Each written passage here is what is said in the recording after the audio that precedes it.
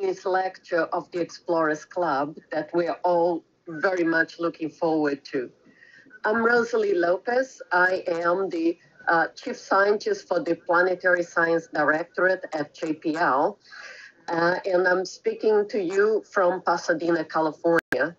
It is my great pleasure and honor to introduce my fellow planetary scientist, Explorers Club fellow and Lower Stoneman awardee, Lindy Elkins-Tanton. Lindy is an amazing scientist who is right now at Cape Kennedy getting her spacecraft ready to launch.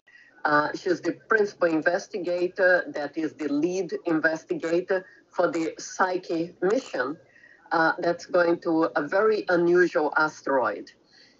Lindy is also Vice President of the Interplanetary Initiative for the Arizona State University. She's co-founder of Big O Learning, which is a tech company training and measuring collaborative problem solving and critical thinking problems. She has done research on Earth as well as the planets, in particular the evolution of terrestrial planetary bodies, that is like the Earth and asteroids and solid planets. On top of that, she also is, a great person to do outreach. She's a real inspiration for girls and young women. And if I had a daughter, I would buy her this book because I think that girls and young women who are interested in science need role models. And I will give you a little bit more background about Lindy. She received her bachelor's, master's, and PhD from MIT. She was also a researcher at Brown University, faculty at MIT, a director at Carnegie Institute for Science before moving to Arizona State University. She has numerous awards, including the Lowell Thomas.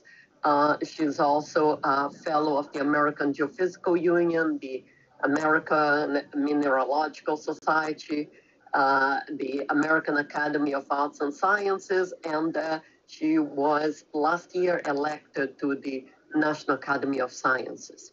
So it is my great pleasure to introduce Lindy, and we're all rooting for the Psyche mission to launch successfully soon. Lindy, over to you. Thank you.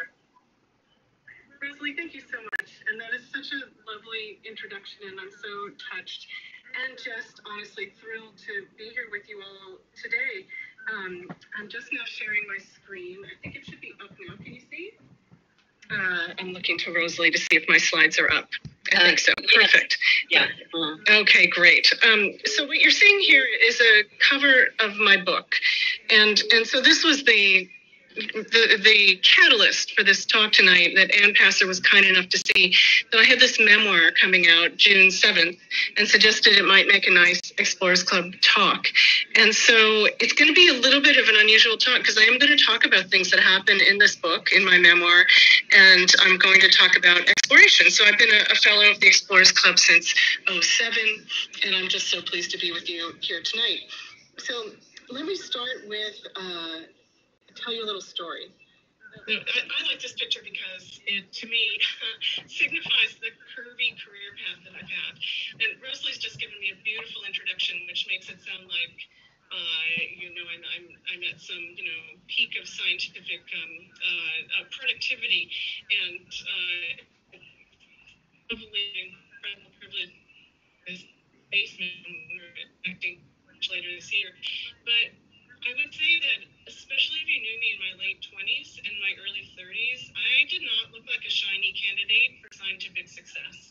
And this is a lot why I wanted to write this memoir, because in my late 20s and around the age of 30, I was a single mother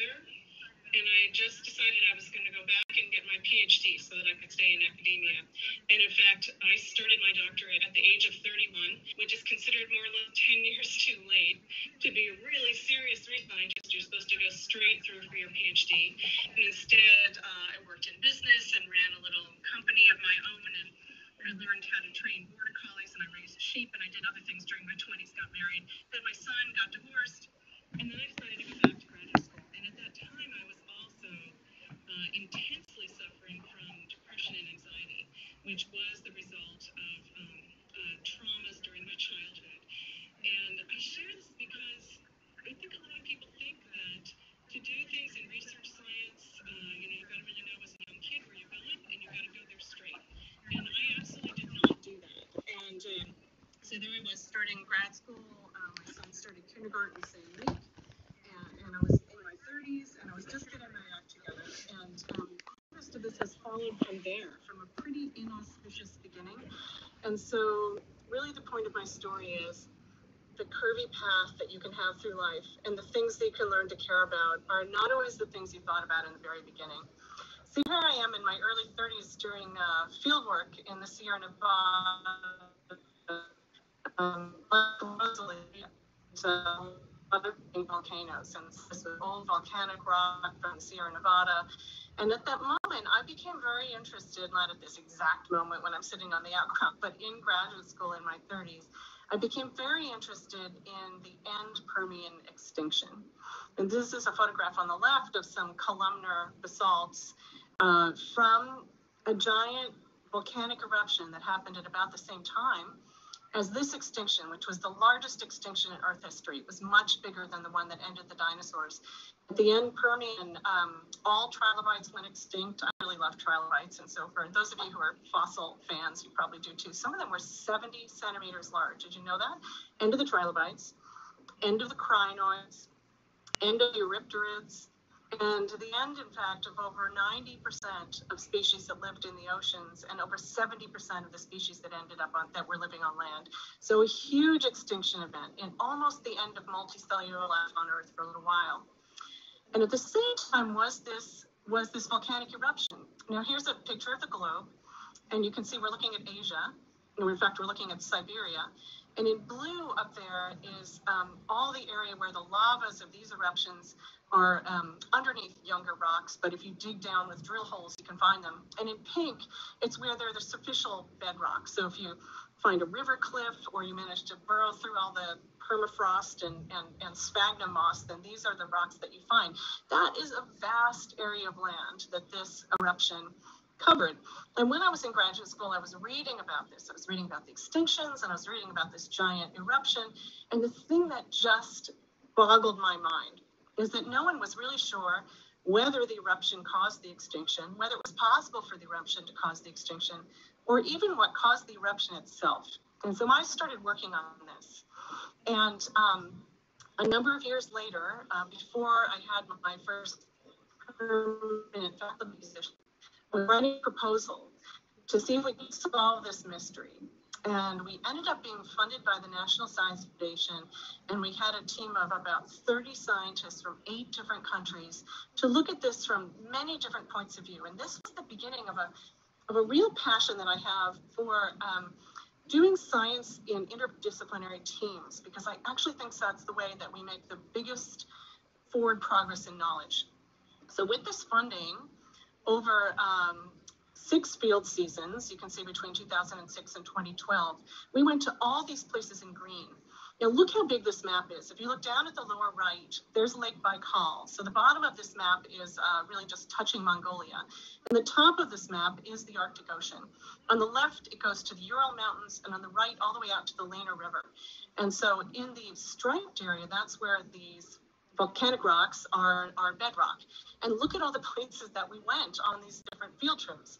And so, of course, this being the Explorers Club, what I really want to do is show you field photos. So we started out in 2006, those brand new young faculty member at MIT. I was hired back on the faculty there, which just blew my mind because I had such an inauspicious beginning. And I was out in the field in Siberia with the team for the first time. And there were a lot of mosquitoes. And we would play that time-honored game of close your field notebook and see how many mosquitoes you kill. Whoever kills the most wins. And so this was field notes from 2008, where I believe this particular one I won with 7 or 8 mosquitoes in that snap. And we would cook our meals morning and night. We didn't have lunch, but we had breakfast and dinner on a pot over a fire like this. And we learned that in the was not much, which was tough on us soft Westerners who were used to 3 meals a day.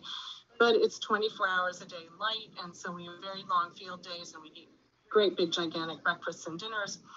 We had the classic, and if a number of you have done field work in Russia, it is just such a pleasure, and the colleagues are fantastic, and everyone has sweetened condensed milk in their coffee, including, in this case, you can see sweetened condensed milk. Not so much the mosquito bothers me, but the anaerobic mold under the lid. But everybody was fine. No one got sick. All the field seasons, no one was injured. Quite amazing. And we camped in some astonishing places, way up north, well above Arctic Circle, and then down south, and always traveling along rivers where you can find rocks. And that's my little tent on the shores of the Kutui River.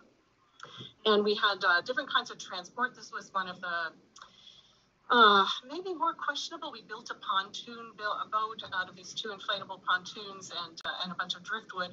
So that's Ben Black on the right, who at the time was working on his PhD with me and now is faculty at Rutgers. And on the left is Scotty Simper, who's just an astonishingly great outdoor photographer, cameraman, and film producer, who came with us. And so there I am with one of the more sketchy inflatable boats that we used. And sometimes we walked really long distances across the trackless wastes of Siberia. What a huge area that is. And so we'd be dropped mostly by helicopter, spend 2, 3, 4 weeks out going along rivers or hiking overland. This was me hiking behind Brad Hager, who was a professor at MIT, probably come on. And we carried the Explorers Club flag 2 different times. Here's our team with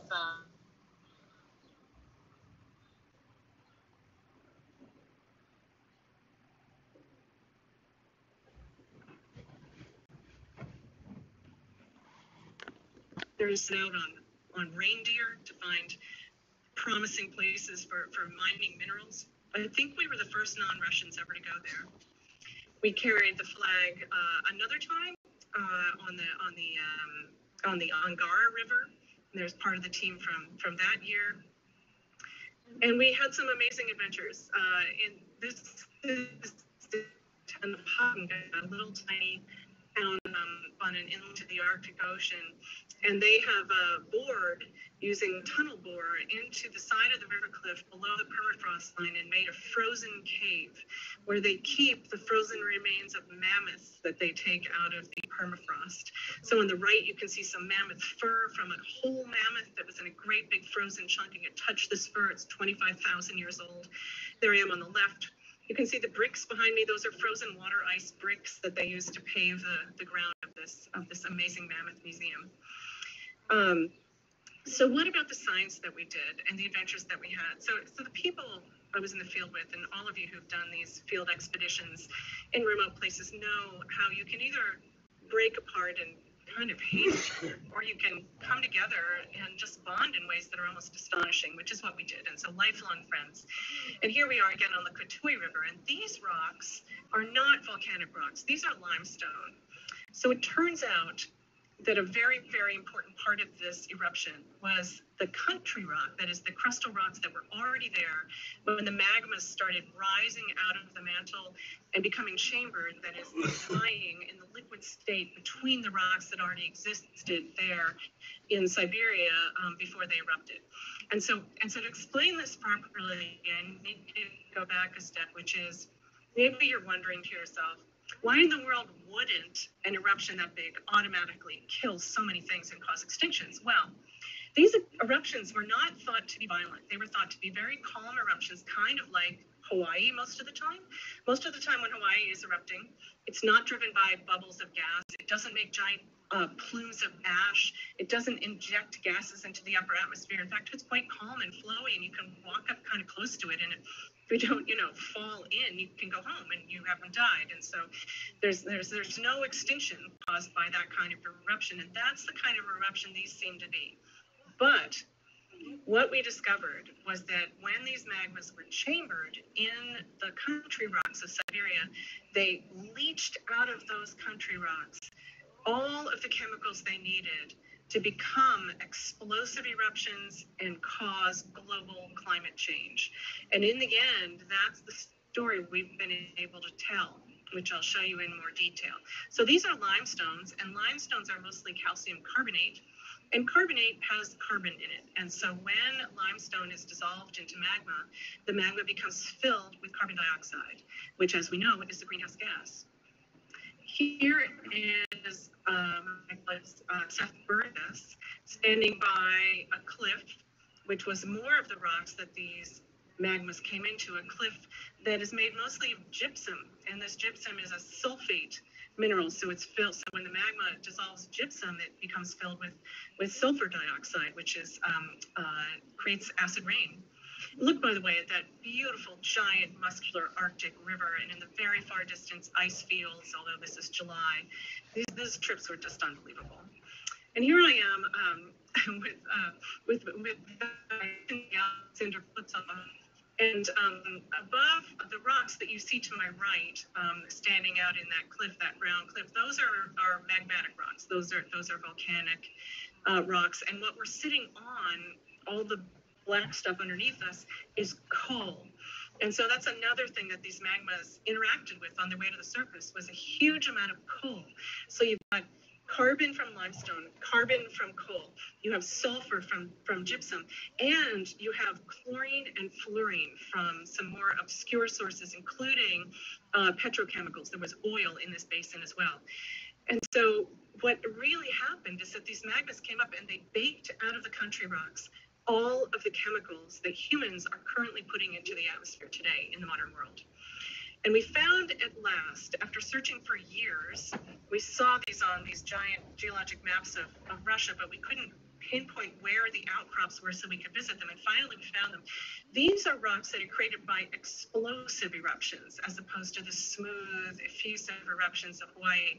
These are ashes that were created by the kinds of eruptions that put plumes up into the upper atmosphere that are driven by these gases that cause climate change. And look at the size of that cliff. And so cliff after cliff, here I am on a cliff that's entirely made of these rocks from explosive eruptions. And in fact, we found that east to west along the Nizhnaya Tunguska River in central Siberia, 200 kilometers, every single cliff was from explosive eruptions. And north-south along the Angara River, 200 kilometers, all explosive eruptions. And so this was a huge province of explosive eruptions, more than had ever been expected or thought. There's a huge river cliff that's all from explosive eruptions. It's eroded at the top, so we're not sure quite how thick it was really at the top originally. And at the bottom, it just goes below the river water. And so from drill cores, in some places, these explosive eruptive products were 600 meters thick.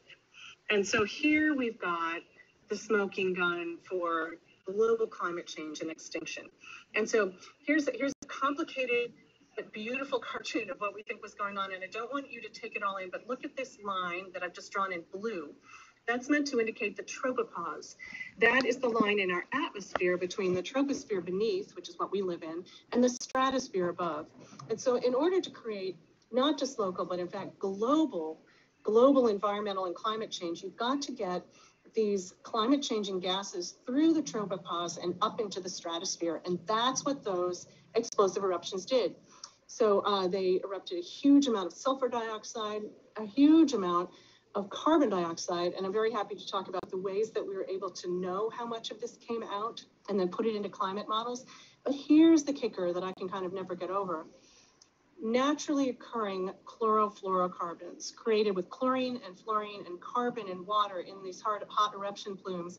We found evidence for these in the rocks. Our colleagues in Oslo, Sverre Planke and Henrik Svensson, they are the people who who led this research in naturally occurring chlorofluorocarbons, something that I thought that were only made by refrigerant companies in the present day, huge greenhouse gases, and also absolutely destroy the ozone layer. In the end Permian, they were created by Mother Nature. As far as I know, the only example known where the Earth itself made ozone-destroying halocarbons.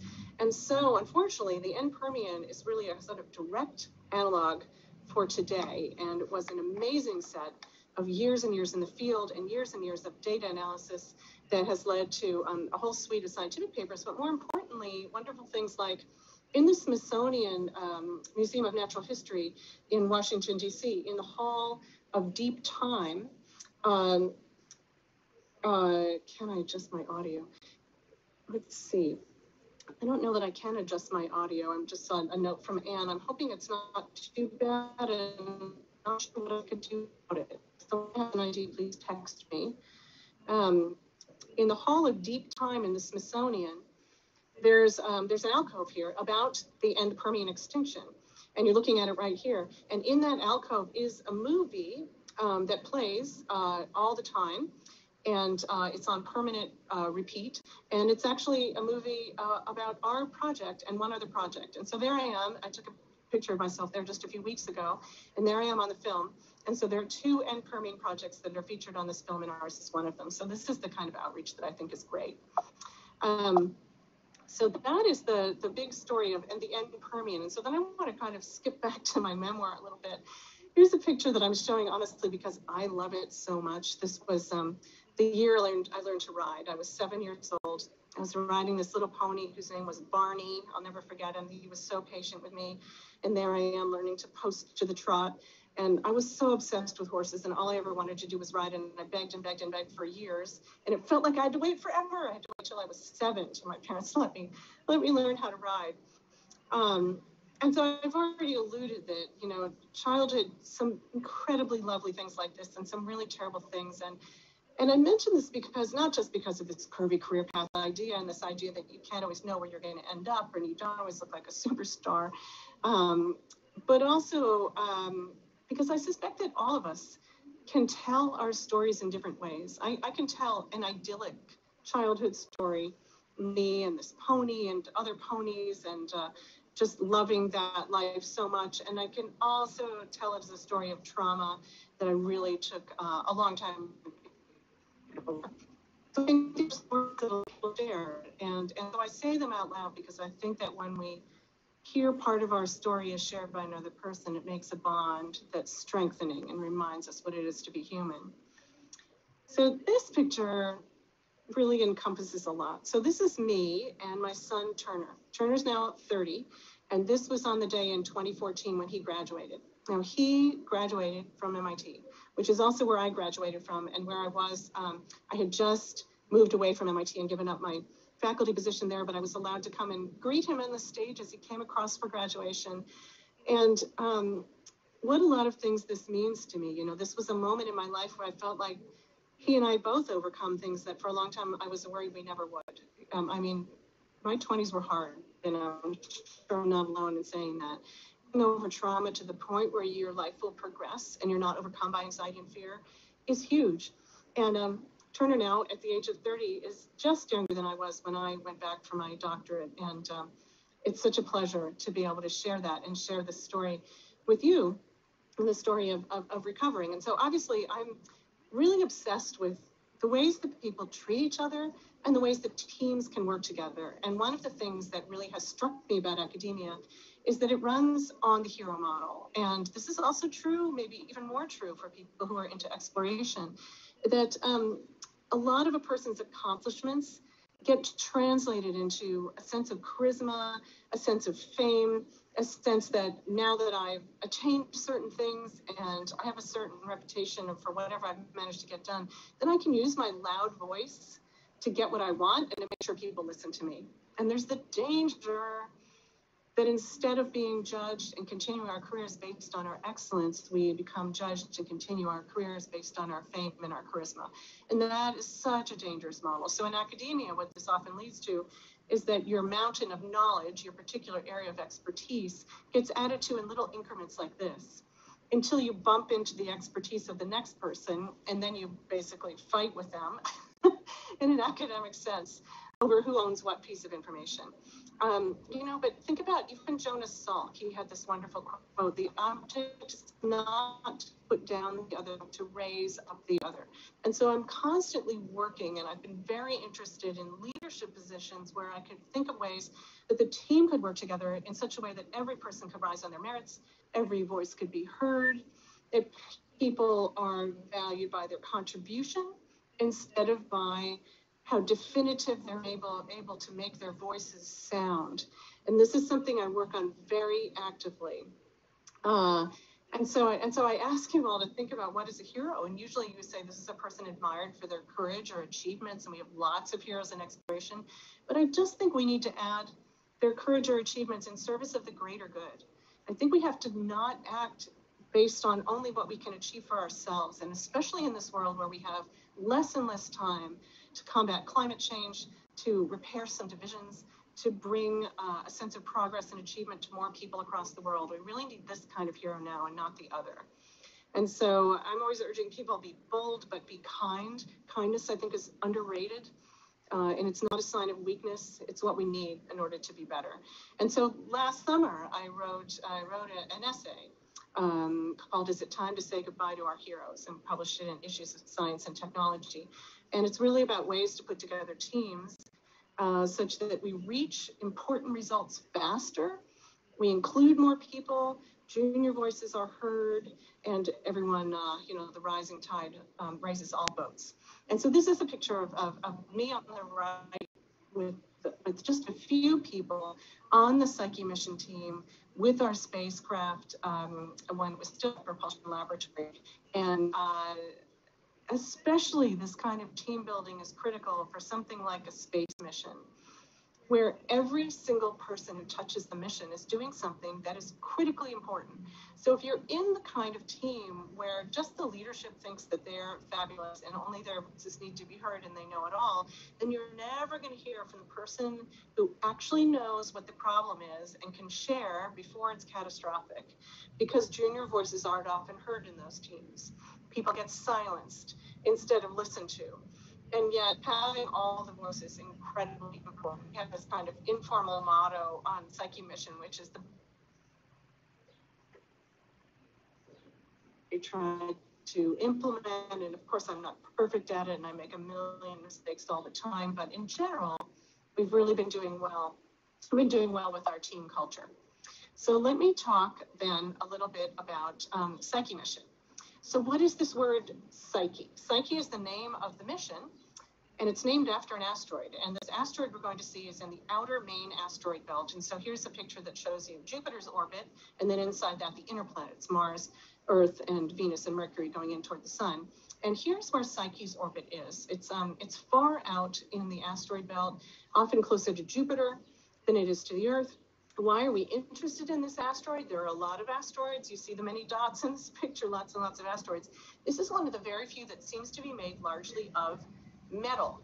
And we humans have sent robots or visited ourselves planets in our solar system made of rock, like our inner planets, rock on the surface, Mars, Mercury, Venus, Earth, our moon, all rocky planets.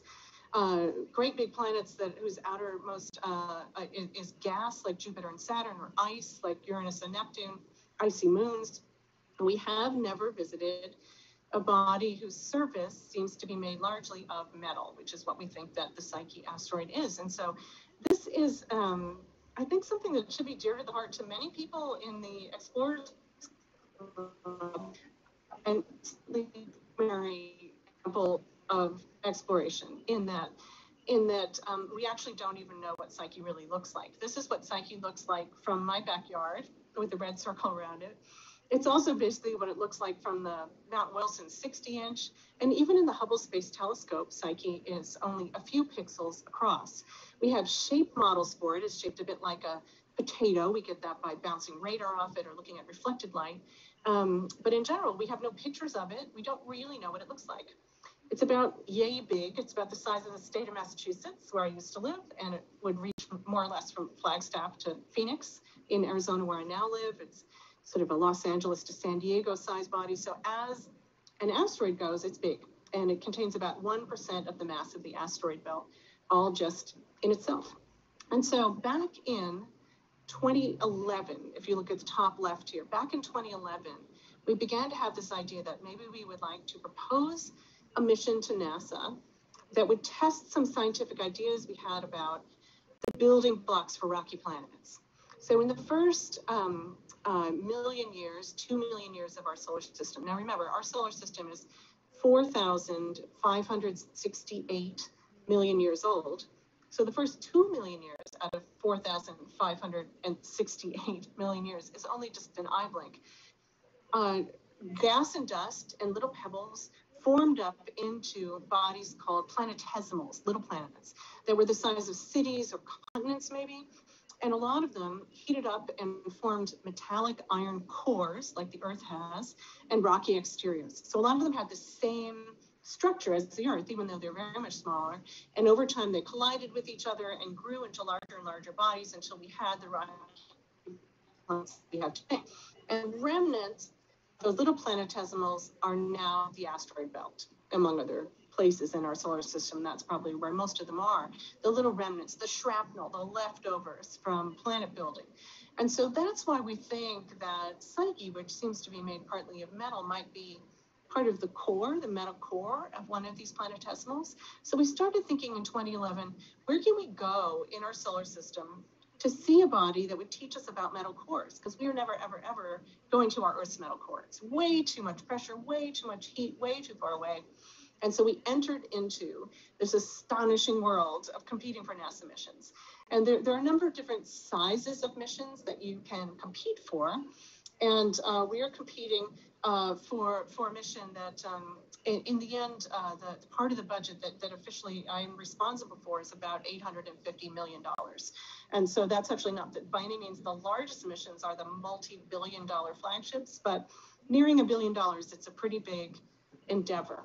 And so the way this goes is, you see the triangle in 2014, the AO is released, the Announcement of Opportunity. So that's a great big document that NASA sends out telling you what is going to be required to write a proposal to begin to be considered to be selected for flight. So by the time 2014 came around, after starting in 2011, we had to have convinced, in our case, Jet Propulsion Laboratory to be our mission manager. We had to have found an industry partner, which we found was Maxar, put together the beginning of a science team. And by the time the Announcement of Opportunity is released, you pretty much have to have written your whole proposal, because there is not enough time in the few months between that release date and when you have to submit your step one proposal to write 250 pages of very carefully considered mission plans. So by then we had 40 or 50 people working on the project. It's all done on a volunteer basis at that point. NASA does not pay you to write proposals. 28 proposals went in, and to my quite significant surprise, in 2015, Psyche was selected. Now, the end of 2014 and 2015 was a huge year in my life. It was the year that I took a director job at Arizona State University to run their School of Earth and Space Exploration. About 60 faculty, 350 people on payroll, spread across 9 different buildings, very big job. 6 weeks after I arrived at Arizona State University, I was diagnosed with ovarian cancer. So then I had to have surgery, and I had to go through chemotherapy, and luckily it was very early stage. I'm incredibly lucky, and I'm all clear today, but anyone out there who's had a challenging time with chemotherapy will understand that I'm still recovering from that chemotherapy. And so it was quite a challenge to write that step one proposal and to do my job and try to go through this treatment. So when we were selected to go on to step two, I was astonished. It was just the most gigantic blessing and surprise. So NASA chose 5 of the 28 proposals to go on. and do step 2. Now, we're not done yet. We have to write another proposal.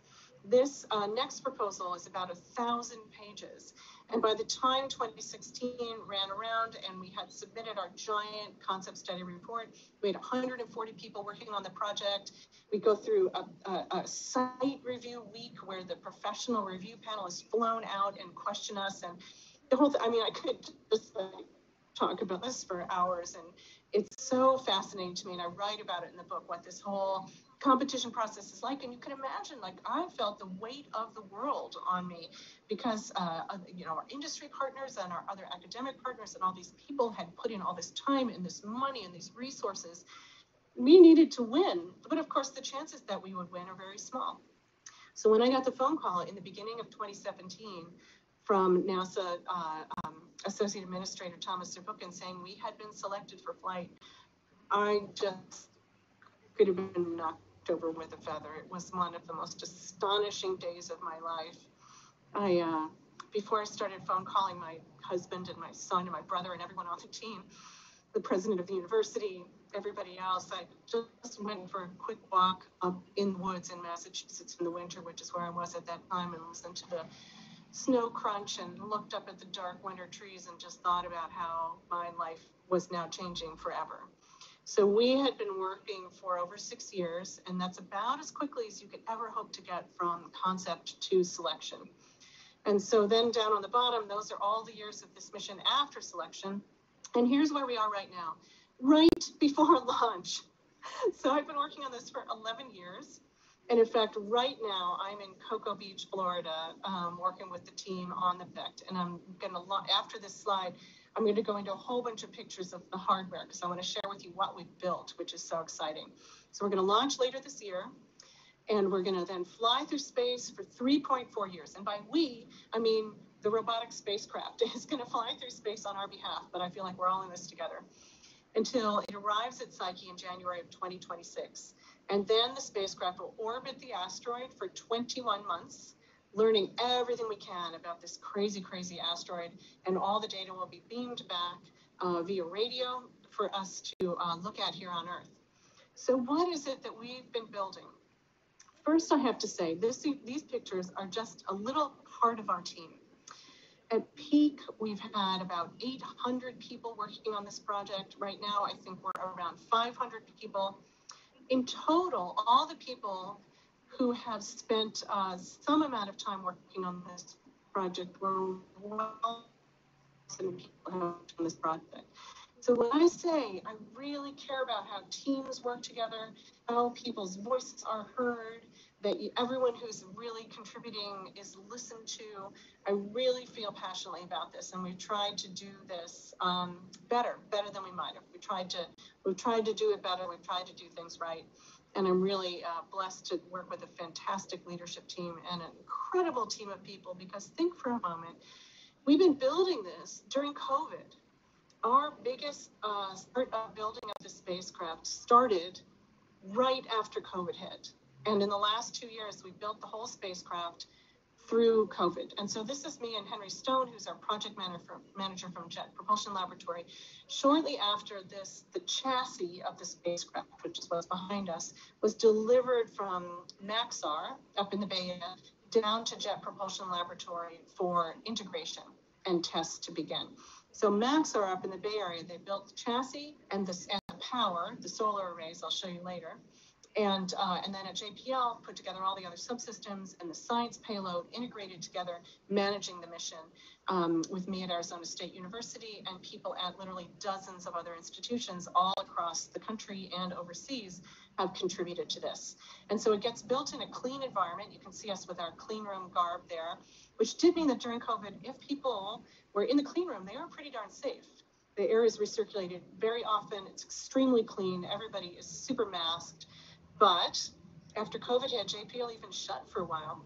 And let me tell you, you can't build anything when the labs are shut, and you can build very little when you can't fill the labs with people. There's no such thing as building a spacecraft remotely.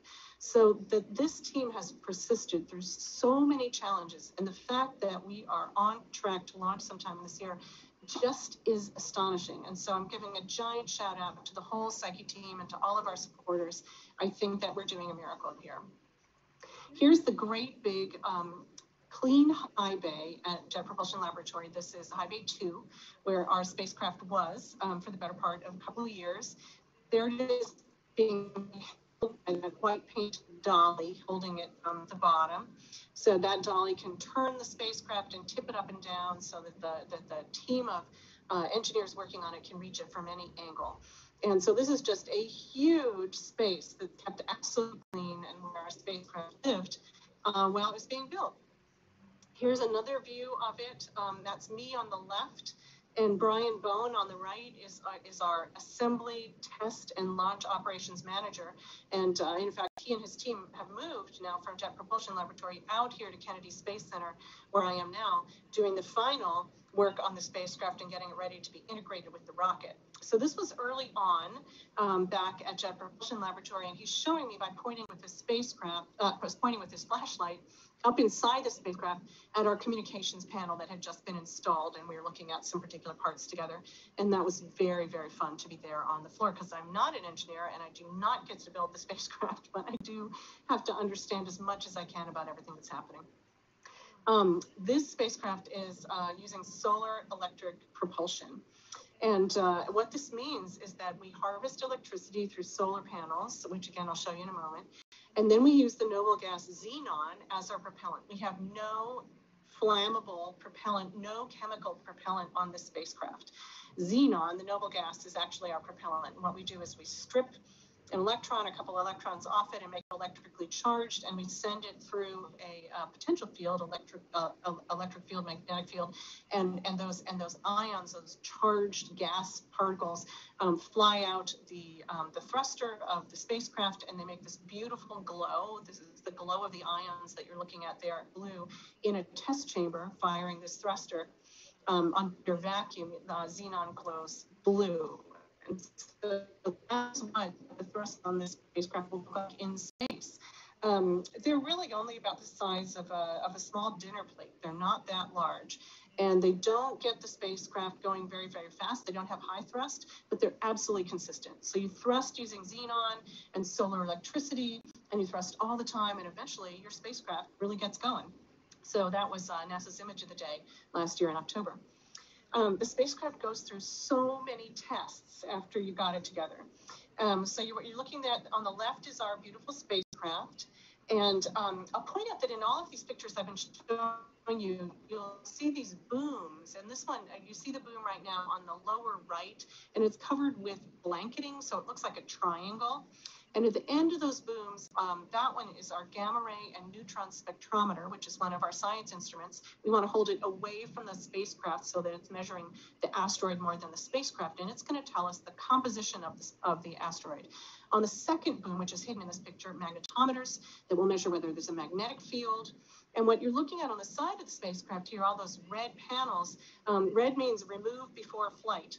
And those are the covers on some louvers that will help us with thermal control of the spacecraft.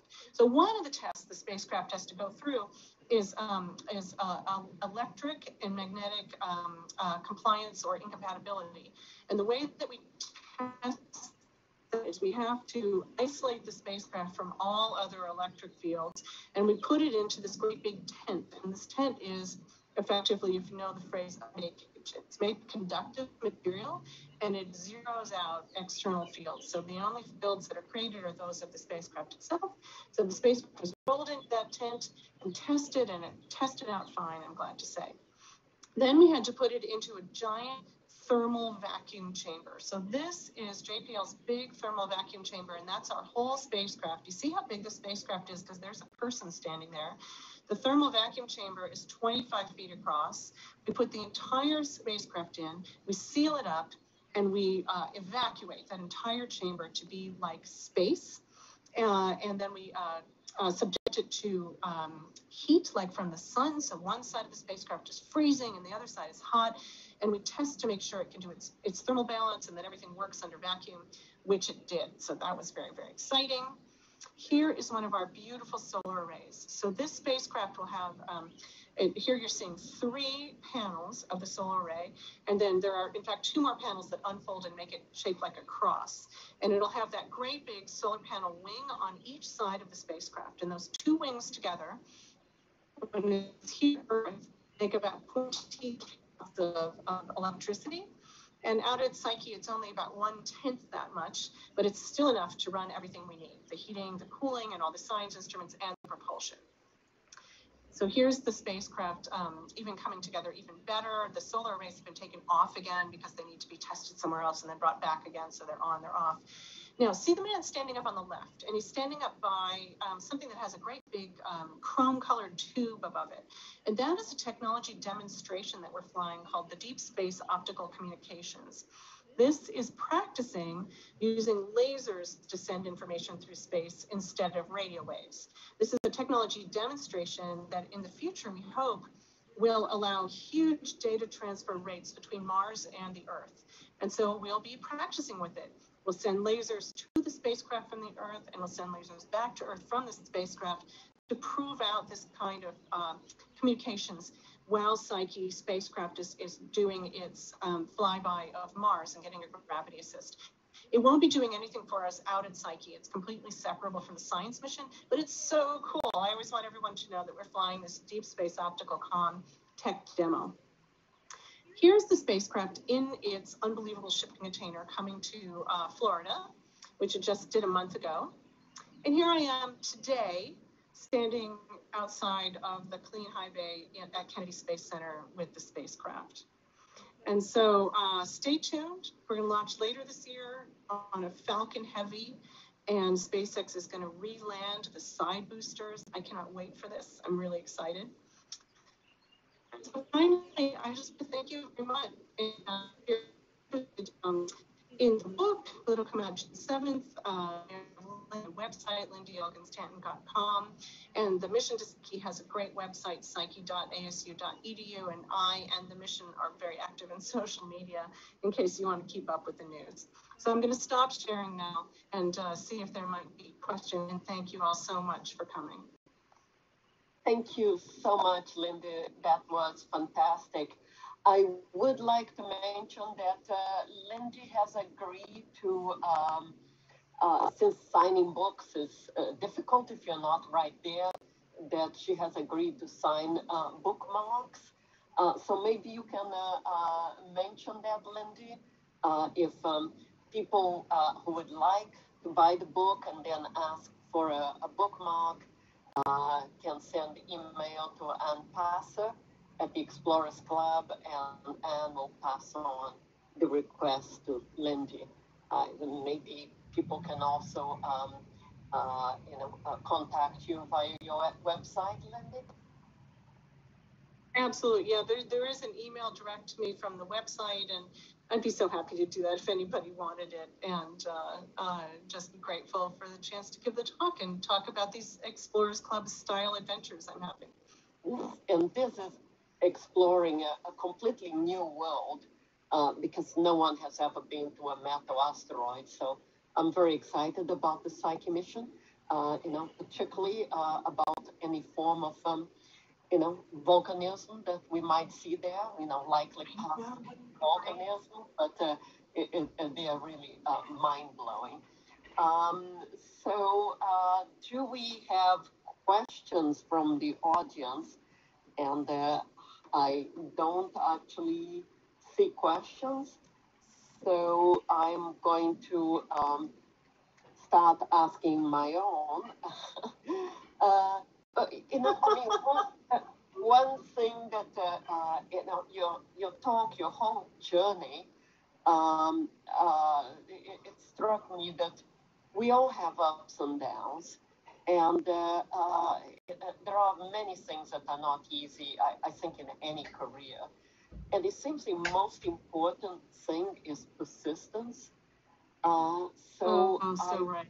Wonder if you could, give us your views. There are times when you think things are really difficult, but somehow you just pick yourself up and keep going. I think your connection is frozen. There we go. All right, I'm back. So sorry. So you were talking about persistence, and you said, I wonder. Yes. How did you persist when things were so difficult at times. And I mean, when I heard that you had cancer and you're doing the Psyche proposal, I just couldn't imagine how you were still doing it. And I imagine that the team was really quite important because you can't let down your team. Yes, I think those connections are really important. In the case of that moment in life, writing the proposal, working with the team on the proposal itself, the concept of what we're trying to do was so inspiring to me that it really gave me something to work toward every day, something I really cared about, something that distracted me from maybe feeling frightened.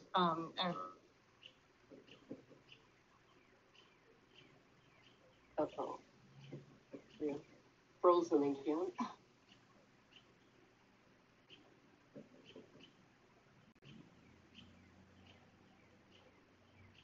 See if I come back. Yes, you're coming back. All right. Okay, there we go. So sorry about that. I don't know what to do about it, but live through these frozen moments. So that was an easy time to persist. But I think we probably all have had moments in our lives where the persistence was not as easy. And I would say that I think that's maybe the only thing I could say that has stuck with me my whole life from those early traumas was just a determination that I was not going to accept the unacceptable. And it did not make me feel like, oh, I'm going to do great, or I'm going to, persist and achieve, or persist and win. Like, I didn't think that at all. It was just, this is unacceptable. I'm going to keep marching forward until I reach the acceptable. And so I feel really lucky that that's a way that I responded, in addition to being depressed and having a bazillion nightmares and PTSD and all the other things that people go through. That sense of determination has been really valuable. Thank you. We have a question from Maureen. How did you balance motherhood, academia, and exploring in your life? Yeah, so this is, of course, for everybody, I'm sure, who here with us tonight, this concept of work-life balance is always a really interesting concept. And for years and years, I've always joked that I don't have work-life balance. I just have one thing, which is my life. And I try to do in my life all the things that I love. And so I can't say I've always been really successful at this. And, stress control is something I'm still learning a lot about, especially with this mission in its final stages. But one thing I think that served me really well was that I did have my son before I went back to grad school. And I was, I guess sadly only blessed with one child. But in that sense, it also meant that it was a little easier to take care of a family of just one child. But having him kind of go to school with me worked out really, really well. And I didn't start doing any of that Siberia travel until he was in high school, and could be home then with my now husband, James, this wonderful man I've been married to now for 20 odd years. And so for me, it served me well, actually, to have my child first and then go back into academia second. But I suppose there are an infinity of ways to fit into your life all the things that you love. Right. We have a question from Alex. What are your anticipated thoughts on what you could find on Psyche? So, all day, and I'm going to say it now, and I do mean it from the bottom of my heart, that everything I tell you now is likely to be proven wrong. And that is the great thing about going into space, whereas Rosalie can attest, we always find things that we couldn't even conceive of, that were beyond our capacity to imagine. And so much of science is having the creative imagination we can to think of what could be, and we can never quite be creative enough. But at the moment, a favorite hypothesis for what Psyche is that it's partly the metal core of a planetesimal with some rock still on it as well. And so I'm hoping that we will see for the very first time what a metal surface looks like. What do impact craters in metal look like? We do not know. And so I would love that. But very possible that that's not what Psyche is at all. And it will be completely surprised and find that it's something else. And so whenever I give a science talk, I ask everyone, what do you think it could be? What could Psyche be that's consistent with the data that we haven't even thought of yet? And so maybe it's part of a metal core. It's very primitive material from the early solar system that never melted, but rich in metal. So it was reduced, and the oxygen atoms were stripped away from the iron atoms until the iron was metal in metallic phase. That's possible. Maybe it's a kind of primitive early material that we don't have any examples of here on Earth. We may not have any meteorites that have fallen to Earth from Psyche. So it could be something that is new to us, a new kind of primitive material. And that is actually my fondest hope. I would love for it to be not any of our ideas. It would be great. It's always more exciting when it's the unexpected. And I'm sure you're going to find something unexpected. So we have a question from Jeannie. What lessons have you learned investigating Psyche that you hope others will know or will learn? Well, you're just beginning to investigate Psyche. Well, it's interesting, what I could answer that from many points of view. One thing that I hope that we're always learning, and Rosalie, this is a big part of your job too, is to try to always run each new mission a little better and from the lessons learned of the previous ones. And in general, I think as a spacefaring society, we're doing well at that, always learning and moving forward in terms of how a mission is done and how the hardware is built. But then in terms of the science, we're in such an interesting position right now, and it goes right back to this conversation about the hero model. Because a lot of times in science,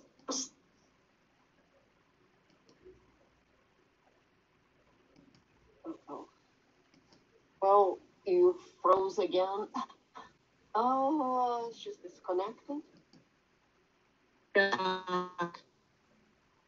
All right. You hear me? Sorry about that. Yes. Yep. Lindy, you might want to turn your camera off. I know it's not as nice for us.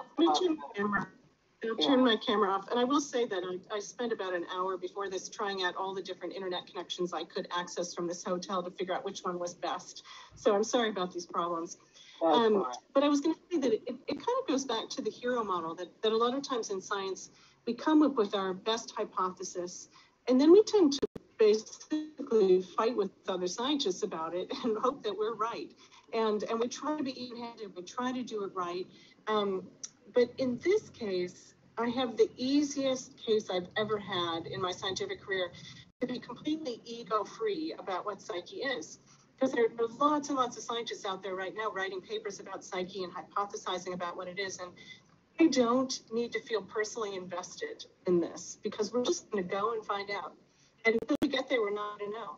And so to me, at least, this has been the first time in my career where I haven't had to struggle a little bit to take my ego out of my work, which I think is something that truly we all have ourselves, our egos in our work.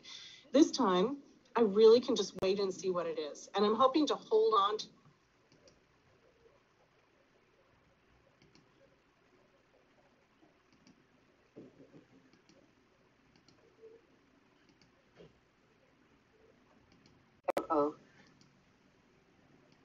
I don't know if you can still hear us, Lindy. Yes, but now I can hear you again. And again, I apologize for this. So yes, was there another question? Yes. Question from David. Do women have a different approach to exploration? Do you think so? And do you have a motto that you use in your own philosophy? I love that. I hesitate to say that there's anything I could generalize that is a consistent difference between genders. I think that all people have a lot more in common than they have different. I think we're all bell curves that overlap utterly. So I don't really see a difference between how men and women explore.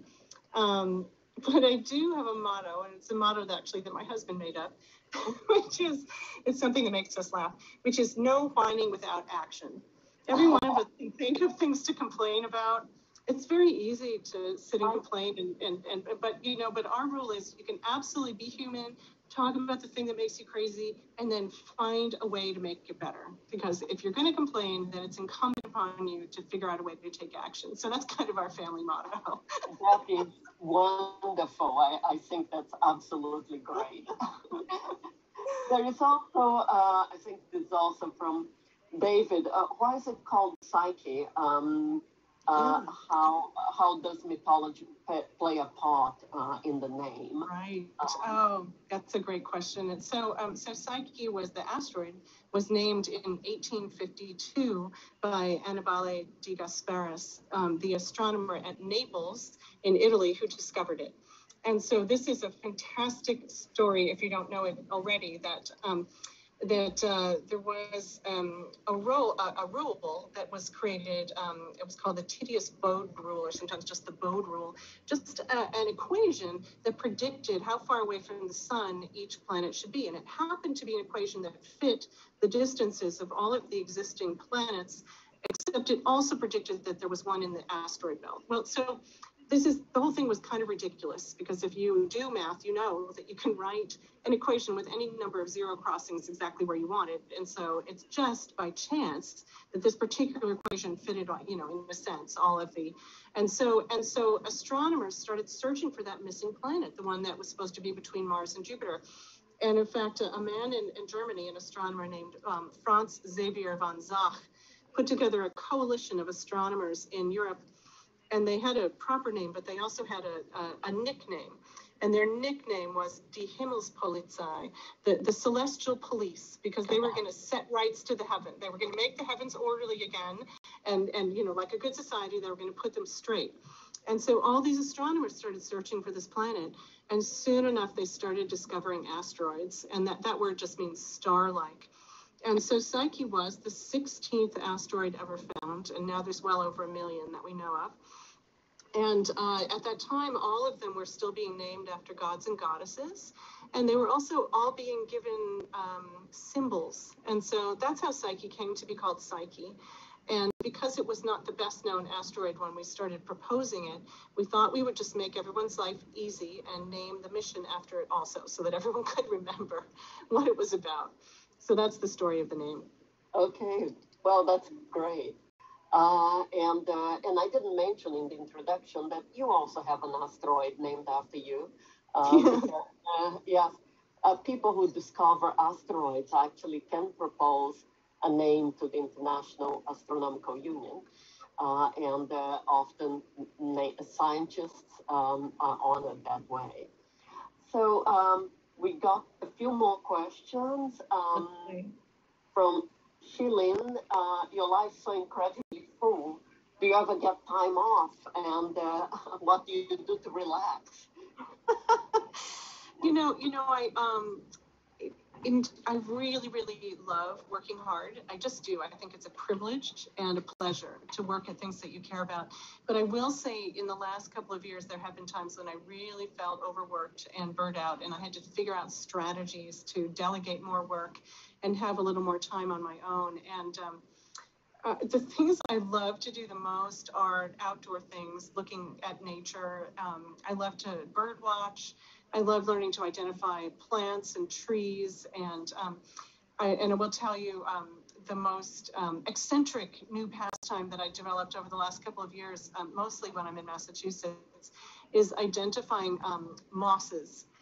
And I don't know if any of you have really stopped and looked at mosses, but I got this idea that if you look very closely at mosses, that there would be a universe of new information in their tininess. And I know that, over the centuries, people have studied them closely. So I started learning how to identify them.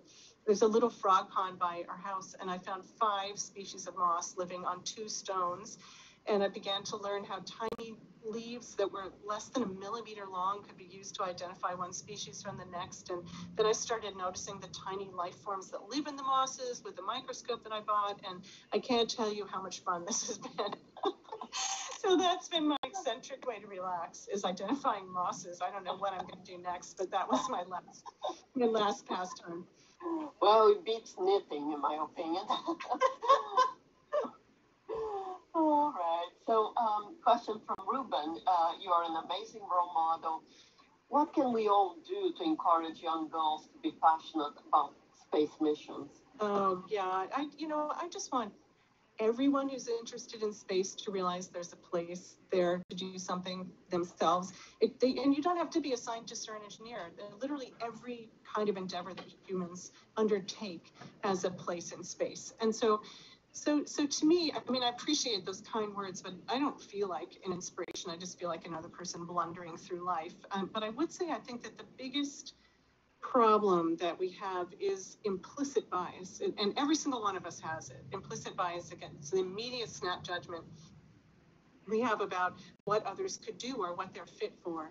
And so there are a million ways that people react to, for example, girls who want to be engineers, or boys who want to be dancers, or choose or break your stereotype any way you want. So one thing I think it's great for us all to try to do, and I try, and of course I fail all the time, is to stop that knee-jerk reaction and support people in anything they're interested in, encourage them in any direction that they're interested in. And so, for example, stopping people from ever saying out loud, oh, girls aren't good at math. Stopping girls from saying it about themselves. Just encouraging people to realize that every human has the capacity to follow their passion. Yes, that's very, very true. Go to, I think, what's the last question here. Once the rocket has launched, will your life be less hectic? And what will you be doing while it's traveling through space? Oh, don't we wish our lives became less hectic? Oh my goodness, Rosalie, you're going to have to help me with this, because for a number of years, I thought my life was going to be less hectic after launch. Everyone tells me it will be as hectic after launch as it is now. We're going to be working out all the operational sequences for what happens with the science data, working out our publication plans, working on early science, tracking what's happening on the spacecraft all the time. So I'm not confident that I get to go live on a desert island for 3 months and sleep, which had been my plan. So is that true, Rosalie? Am I going to be as busy after launch? Well, you're going to be pretty busy, It's maybe not as much, but and there'll still be reviews and plans and paperwork to do.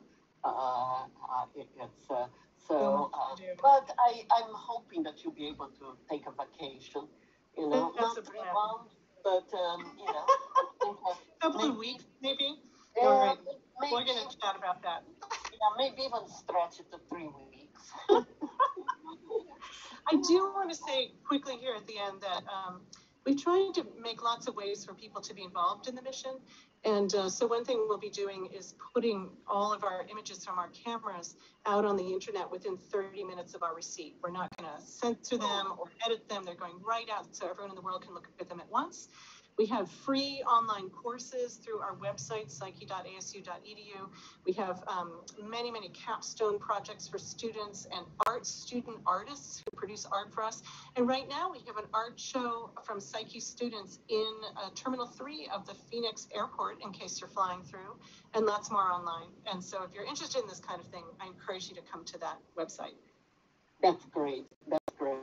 And I'd like to thank you, but also thank all the people who have tuned in. I see that we have people who tuned in from Spain, Greece, South America, Iceland, and so this has been great. Oh my gosh. I think our Explorers Club community is a wonderful global community. And exploring space is something else that brings us all together. So thank you very much, Lindy. Thank you, Rosalie. Thank you, Explorers Club. And thanks to everybody for coming and sharing tonight. I really appreciate it. Bye. All right. Bye-bye, everybody. Bye-bye, and thank you all. Great job. Hey, thank you. Thank you, Rosalie.